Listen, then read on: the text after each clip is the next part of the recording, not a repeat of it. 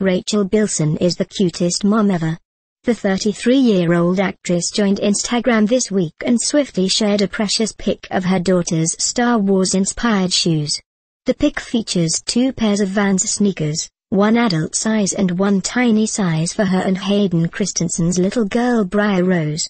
The Star Wars sneakers are of course inspired by Christensen's role as Anakin Skywalker in the Star Wars franchise.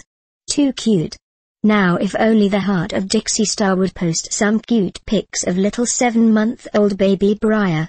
Bilson and Christensen welcomed their first child together back in November 2014.